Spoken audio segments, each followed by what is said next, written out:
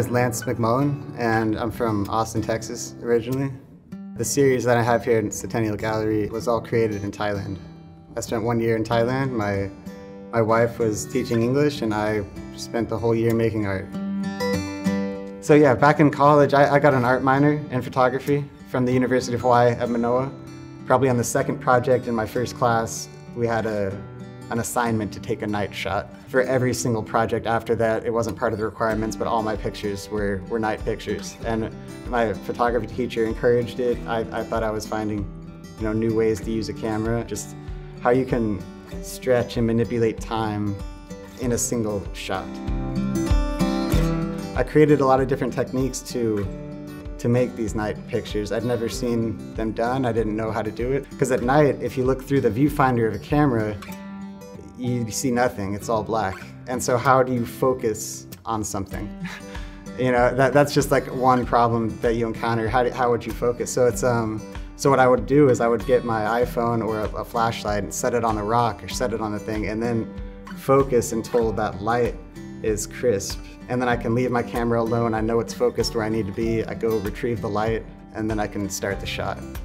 Some of them take 10 minutes of exposure. So just that every single aspect of night photography involved lessons I had to learn to create images.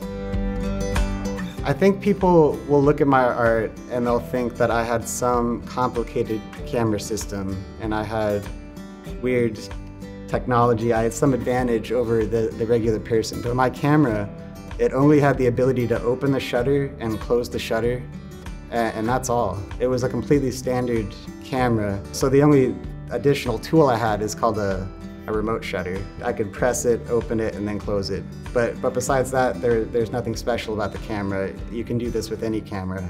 It's just about what I did with it. No Photoshop. I've never even learned how to really edit photos. Like, I've never been exposed to that side of the world. I was in darkroom photography through college and through all my photographic experience. Everything that you see out there is unedited and exactly as the light that hit my camera happened.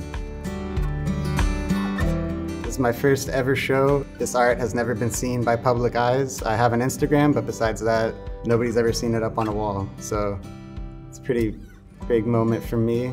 I'm glad to be part of this. I'm glad the gallery is letting me show.